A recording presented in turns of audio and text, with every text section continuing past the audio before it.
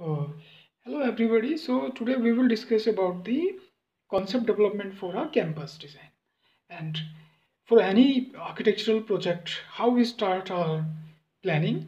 So first of all, we develop our zoning, and for zoning we should know about the areas, what are the different activities and what percentage of area we should give to those activity. And for that, uh, if we are designing for campus, we reserve academic area 40 to 60% area of total site or our built area.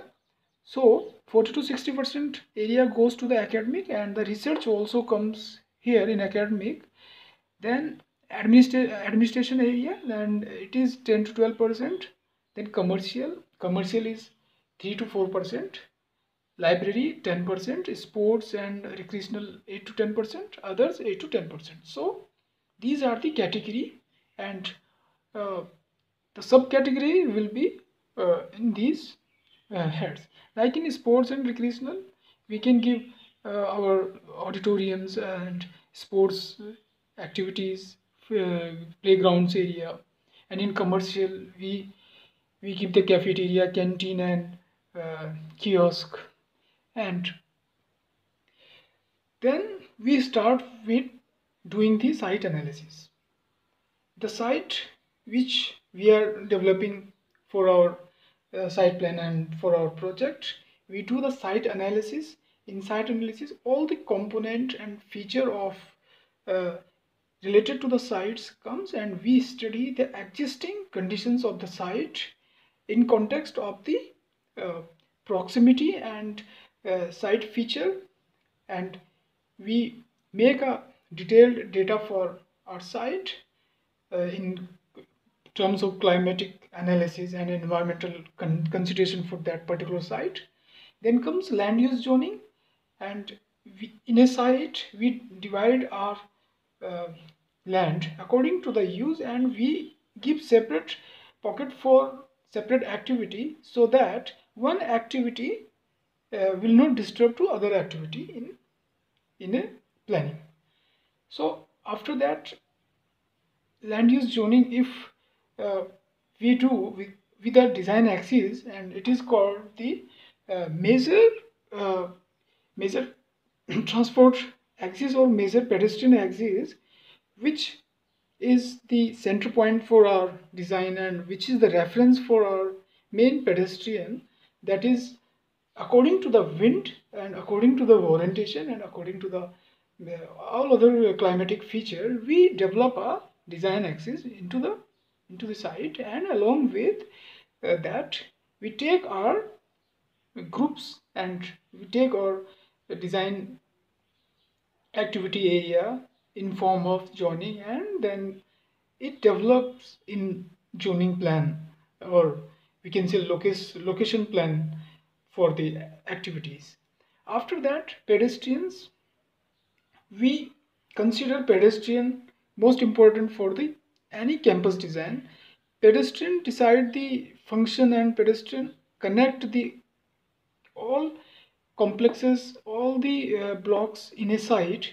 So pedestrian will also decide our concept, which type of uh, circulation system we are following, and how pedestrian we can make effective for not giving the long pathway or long journey to going one block to another block. Then comes landscape. Landscape is also the prominent feature of any site and any campus. So landscape also decide the aesthetic nature and uh, climatic conditions for site, as landscape can decide microclimate and macroclimate of that site, which type of existing vegetation is there, which type of uh, plant we are going to uh, give in our site for the uh, planning process. So landscape is also the most important point for the considering our concept and making a concept for our site. So these were the points: site analysis, land use zoning, and design axis, pedestrian, and landscape. So after considering all those factors, we also make sure that orientation what we are using in our site should be proper for giving the efficiency and efficient design to our client. So orientation, we can prefer east-west in a long axis so that we can get north-south orientation.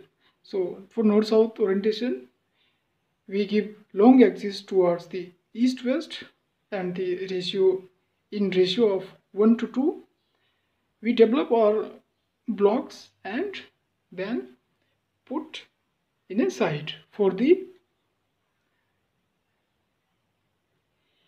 making the groups and grouping the clusters in a site. So orientation can be according to the wind, according to the sun, and according to both sun and wind. So depend on the location of the site and which type of climatic zone is with site, we decide according to that.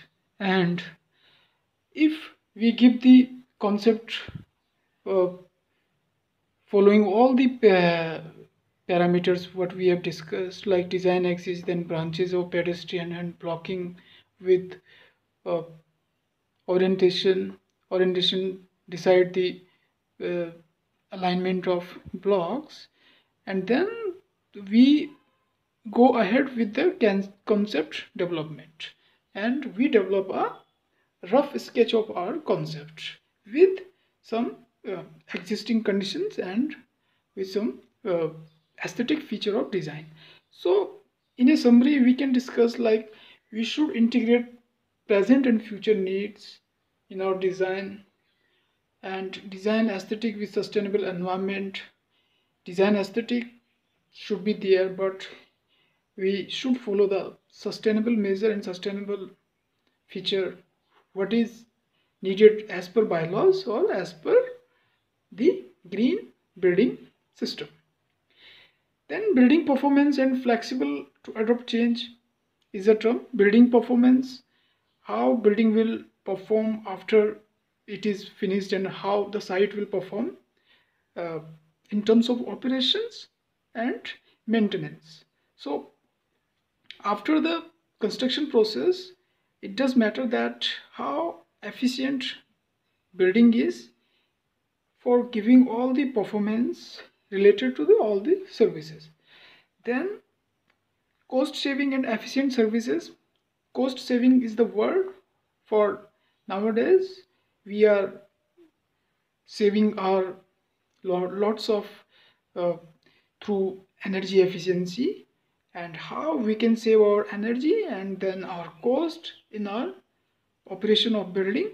So minimizing the energy load on site and using the natural means of ventilation system and not depending on the mechanical system in a campus, because in a campus we can give natural ventilation and the occupancy is moreover in daytime, and we can afford some natural ventilations.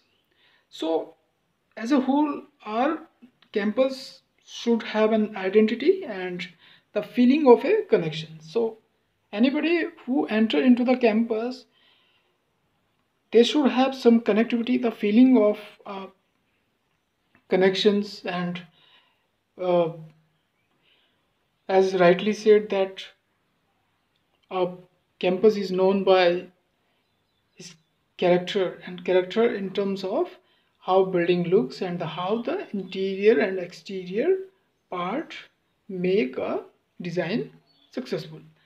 Thank you.